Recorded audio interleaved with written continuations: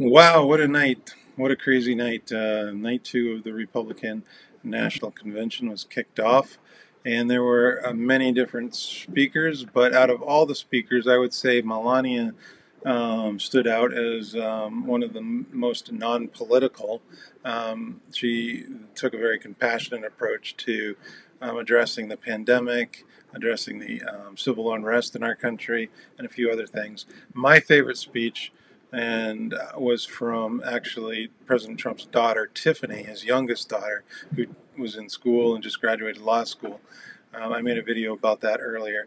But before we get into this, I did want to briefly address that the reason why I haven't been doing live streams, first of all, I'm very new to the whole live stream thing, but it's because I don't have an internet provider because I live on a boat, and I ran out of data on my devices. I'm trying to find a workaround for that, like hotspot data. I'm trying to find a workaround for that right now, and hopefully I can find that, and then I can go back to live streaming. Of course, my data resets at the beginning of every month around the 7th, so I'll be able to do more live streaming then.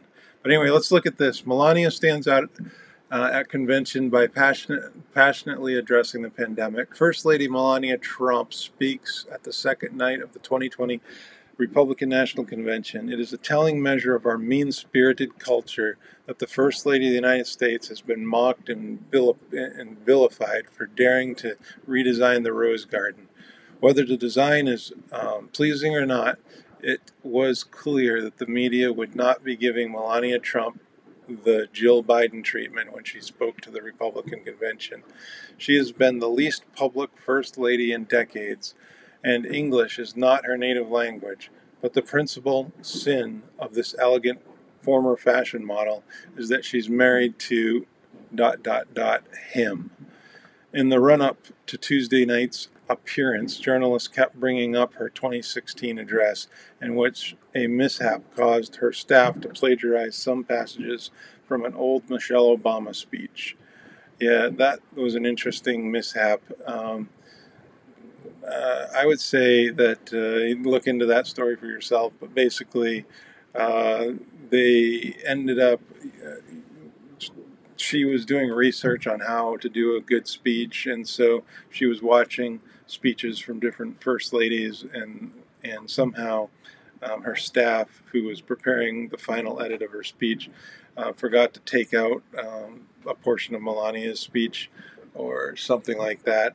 It is definitely of concern, but I think that issue is long over, but I think that it is fair for the news to bring that up, and so I think that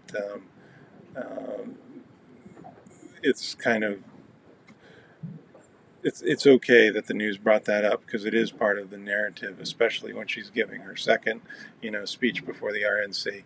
Before a small audience in the revamped garden, Melania Trump did what virtually no other speaker had: acknowledge the impact of the coronavirus and express sympathy for its victims. Wow, that's true. Oh, also, I noted that Melania's English was superb throughout her speech. I mean, she still had the accent. It was still hard to make out some of the words she said, but I thought her English was very improved compared to speeches I've heard her give recently. Since March, she said, our lives have changed drastically. Because of the invisible enemy, she offered sympathy and prayers for those who have lost a loved one or are suffering, and said, Donald will not rest until an effective treatment is found. That was no small thing at a convention that talked about the pandemic in the past tense, when it was talked about at all. It wasn't just cheerleading, and she declined to use her time to attack the other side, which is true. Hers was the most...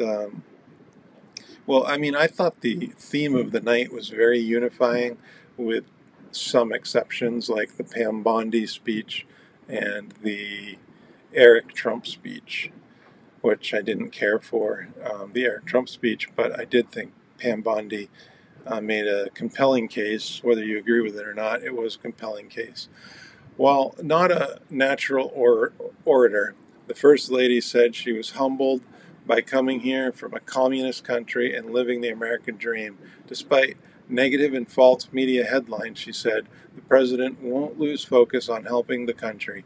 She also talked about Africa, drug addiction, violence, and motherhood. It was, in short, a plain-spoken and compassionate talk. While some pundits on Twitter credited Melania with speaking frankly about the virus, others questioned what she sees in her husband, ridiculed her outfit, or laughed at her delivery. One called it a Seinfeld speech about nothing. It was left to the New York Times columnist David Brooks to scold, "Stop scoffing, Melania's speech is at least relatively decent and humane." Even fierce Republican Trump critic Mike Murphy called it the only high-ground presidential speech you will ever hear at this convention. Her words even won over some of the TV pundits, from CNN's Dana Bash to MSNBC's Rachel Maddow, who said, "That's the first time in 2 days we have had even a straightforward expression of sympathy." Fox's Dana Perino said, "She lights up the room," but Joy Reid complained about using the White House as a backdrop.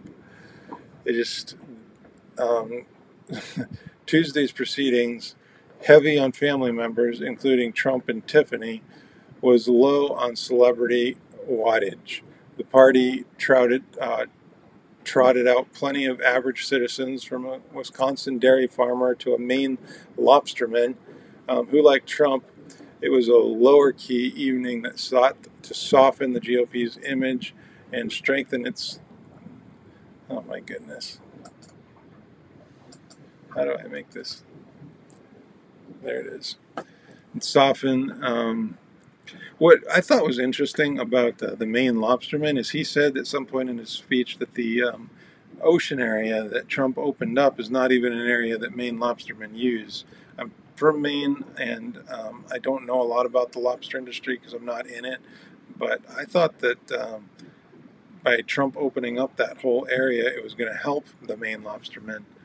Anyway, it was a lower-key evening that sought to soften the GOP's image and strengthen its connection to small business owners, with remarkably little mention of the coronavirus or the 30 million unemployed. In fact, Larry Kudlow essentially talked about the pandemic in the past tense. I did see that in a few speeches where they were saying in the past tense, but I think that, it's obvious that they still acknowledge this in the present tense. Otherwise, there would be a traditional convention, which there's not.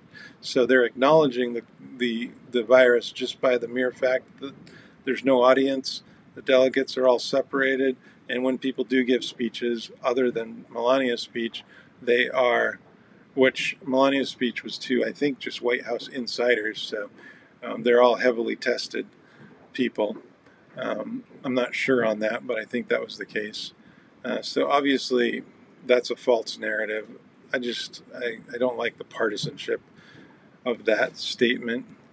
The first night of the virtual GOP show drew about 16 million TV viewers compared to 19 million for the Democrats' first night.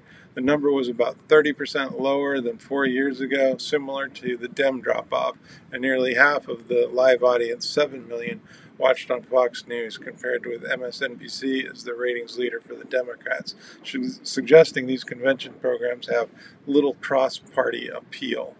Okay, what they don't mention there is the online traffic, which was through the roof. The view counts on all the various live streams on YouTube was through the roof, and I'm surprised they don't mention that in this article. Trump did pull off two convention firsts by pardoning John Ponder, a reformed ex-convict who now helps other prisoners, and the other at a naturalization ceremony for legal immigrants. These were smart political moves, even if they were stunts, and underscore the power of incumbency to act rather than just talk. When former Florida Attorney General Pam Bondi went off on Hunter Biden and accused the family of profiteering in China, it was a double-edged sword. The liberal ladies at MSNBC, aided by former FBI officials, rushed to remind viewers that Trump was impeached on grounds of pressuring Ukraine to cough up dirt on the Bidens. The battle royale that went unmentioned at the Democratic convention. Wow. Similarly, MSNBC brought on another ex-prosecutor after Eric Trump's speech to explain that he has been asked to testify in a probe of the family's real estate firm by the New York Attorney General. I can tell you right now, that is suspicious timing. Most likely a political prosecution to hurt Trump right now, much like it appears the Steve Bannon prosecution is, but that has a little more legs to it, I think. CNN challenged some of his questionable statements, such as peace in the Middle East, a reference to a recent agreement between Israel and the UAE.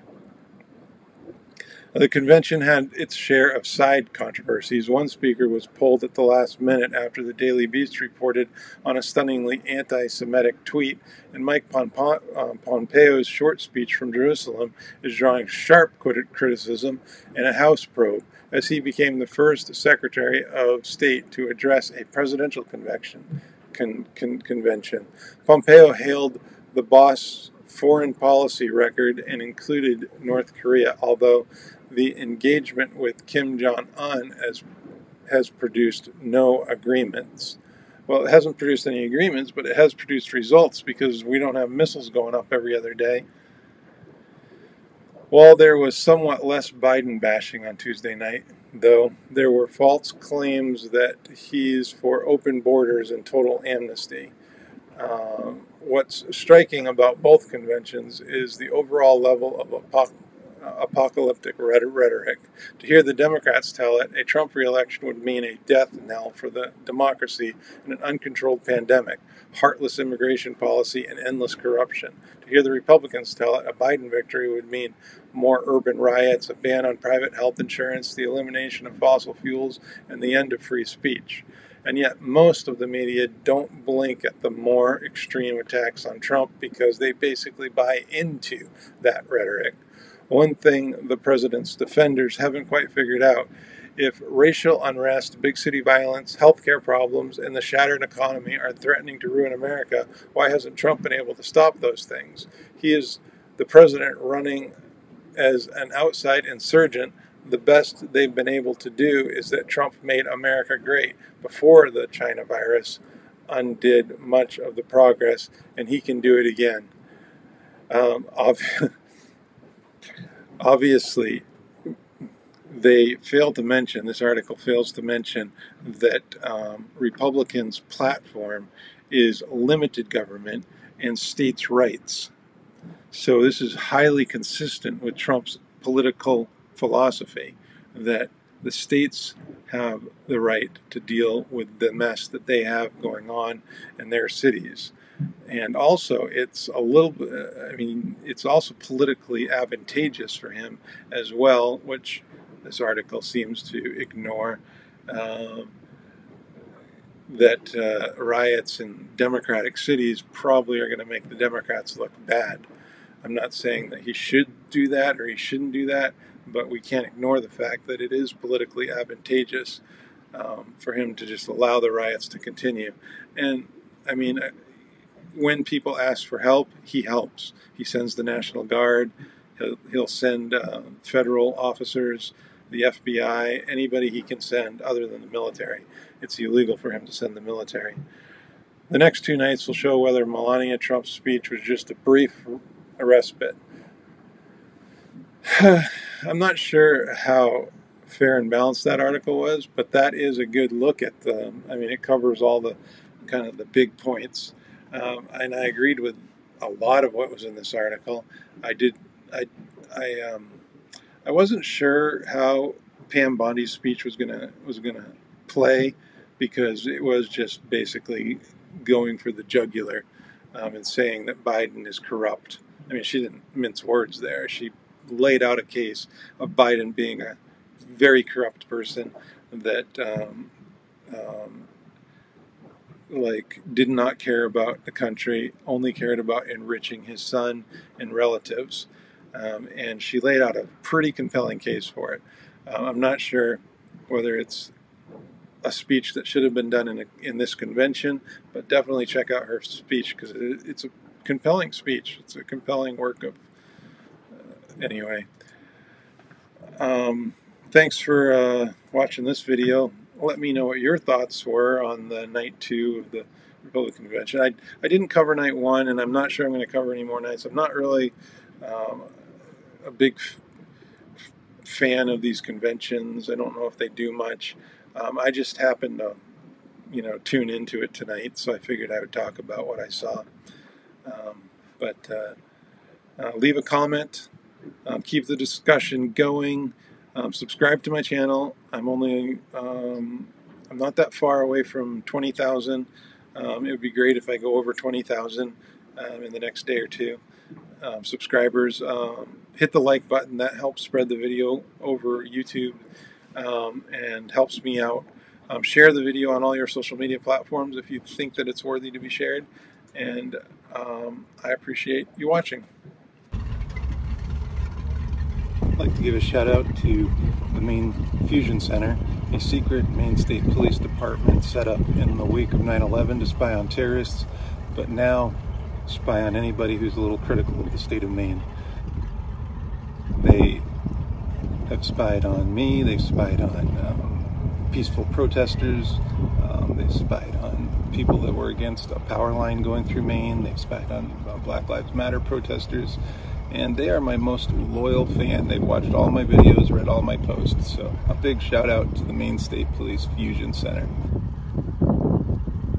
These videos do take a lot of time. I don't make money on them, so if you would not mind, go check out my website, nationalsi.com, and if you know anybody who does insurance fraud assignments, insurance adjusters, lawyers, please email me their contact information so that I can reach out to them. I'm in the New England area. I'm licensed in Massachusetts, New Hampshire, Vermont. I work in Rhode Island, and also I'm down in the South too, in Tennessee. So any of those areas are great. If you know people that are in the industry, please forward their information. It would be very, very helpful. Also check out my store. You can buy cool t-shirts and mugs and different things that help support my work. I just want to get to the truth. That's my goal with every case, with every story that I do, and the truth and uncovering the truth is very important, no matter where it leads.